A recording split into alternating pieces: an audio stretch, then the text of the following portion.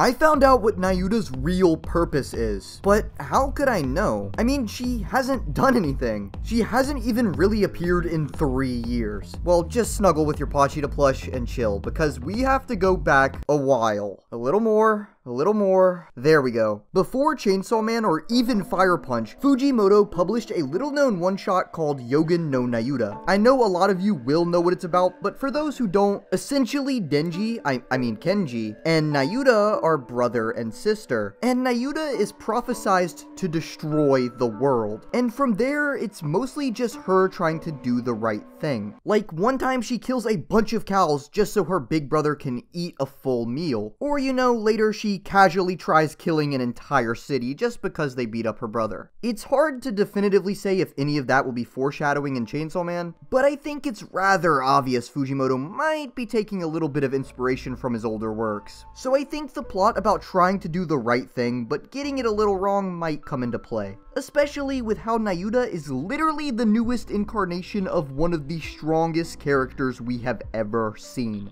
But like I said, since we haven't even seen any of Nayuta, how can we even begin to guess what she'll try to do for Denji? Well, that's kind of the thing. We specifically haven't seen Nayuta for a reason. The one time we would have even gotten a glimpse at her, she's slightly out of frame. Why did Fujimoto hide her? Well, let's go back to that part of the manga. The immediate next frame is the reveal of the fake Chainsaw Man. And that's when it hit me. We've seen Nayuta this entire time. Nayuta has been everywhere. We just didn't realize it. Chapter 99, Two Birds. The title is seemingly about Asa and Yoru, especially since Asa's last name Mitaka means 3 hawks. But why, if she is 3 hawks, would it be titled Two Birds? Well, we see in a few pages that 2 birds are flying over Asa. It could easily represent both Asa and Yoru moving together in one body, but just wait, because the more we see birds, I feel like it's less likely and the more it points towards something else. Right before the end of that chapter, 3 more birds appear, which actually is probably relating to Asa, especially since they seem to be hawks. But I want you to take note that this shows up right after Chainsaw Man is mentioned. After that though, birds really aren't seen for a while. 7 chapters in fact, but then they show up right before Yuko's attack on the school. And even later in that chapter, we see more birds. And yet again, it's right after Chainsaw Man is mentioned.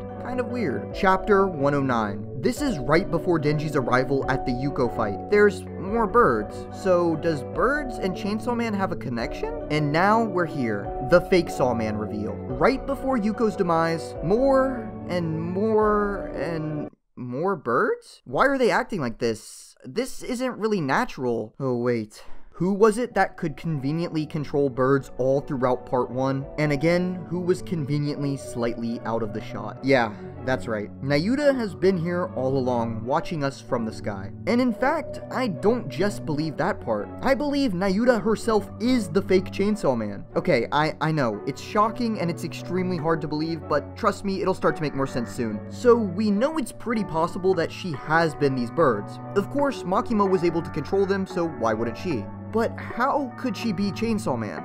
Denji's clearly asleep right here. Well, that question takes us all the way back to the final part of part 1. When Denji uses a part of his heart to create another Chainsaw Man to fight for him. See?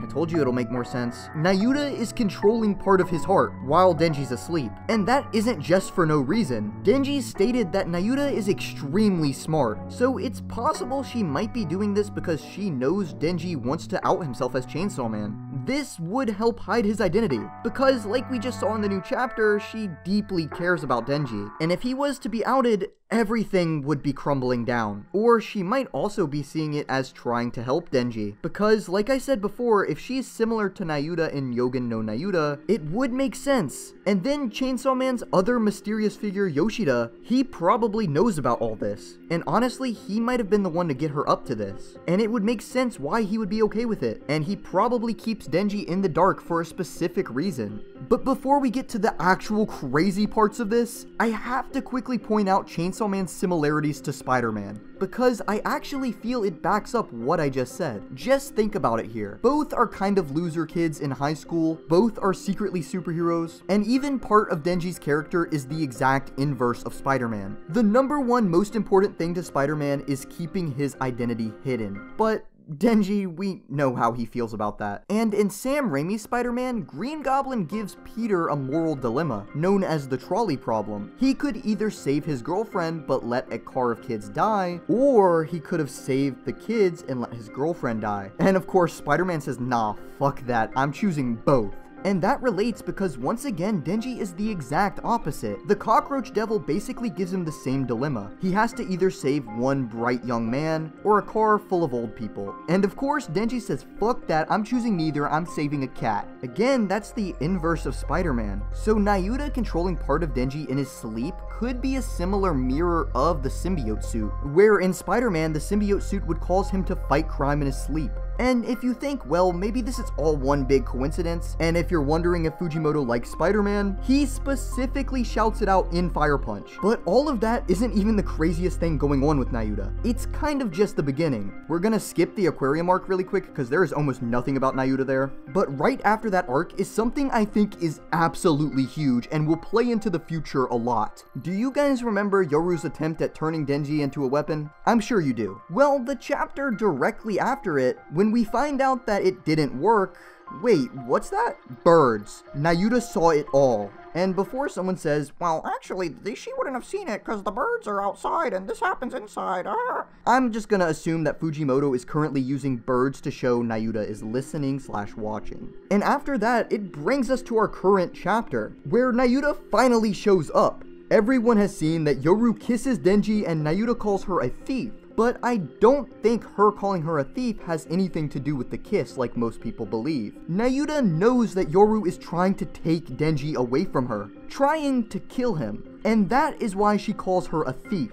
Nayuta won't have any of it, but I don't believe this control will work. Well, kind of. If I had to guess, what Nayuta actually believes as lower than herself is in fact Yoru and not Asa. The reason I think this is because Yoru and Asa are two different people. They just share the same body. And I'd assume with how devils work, Nayuta's control works specifically on the soul instead of the body, or the mind of the person. And clearly they have two different souls. And we can clearly see the chain controlling Yoru right here. But what if Asa just takes back over the body? It would break Nayuta's control, right? I really doubt Nayuta has experienced anything like that before. So maybe she'll start to see Asa as better than herself and become unable to control her. And that one specific thing sets up for my final theory on what the entire role of Nayuta in Chainsaw Man will be: saving Asa. It's clear to see that Denji and Asa have a growing fond relationship. And I think even maybe Fujimoto agrees that it's time to give Denji a real relationship. So it would definitely be in Denji's best interest to save Asa from War if he can actually learn about Yoru's control on her. The issue is, War exists inside of Asa. Asa has been told that she can't tell anyone of War, or else War will completely take over, killing Asa. And obviously, War wouldn't willingly become friends with Chainsaw Man. Her entire goal is to get him to bring back nukes. And if I had to guess, she wants that because she wants nuclear war to increase her strength, but that's for another time. But what if Nayuta was able to make War confess to what's going on with her and Asa? Yoru really can't blame Asa for that, so she might not take over. Nayuta could also keep Yoru on lockdown, maybe forever or until they can find a way to completely get rid of her. Or maybe even from that, they could use her to try and defeat famine, and even possibly death, or make one giant 4 horseman harem. And here's one last oddball theory, for people still watching. Maybe at the end of the series, Nayuta is gonna use her fake Saw Man to eat Yoru, famine, and death and get what Makima actually wanted. But that one is a complete guess. Thanks for watching, guys. I hope you enjoyed, and shout out to Cozy on Twitter. They allowed me to use their art in the thumbnail, but sadly, I didn't get to do it. I think they still deserve a shout out because they have some of the best Chainsaw Man art on Twitter.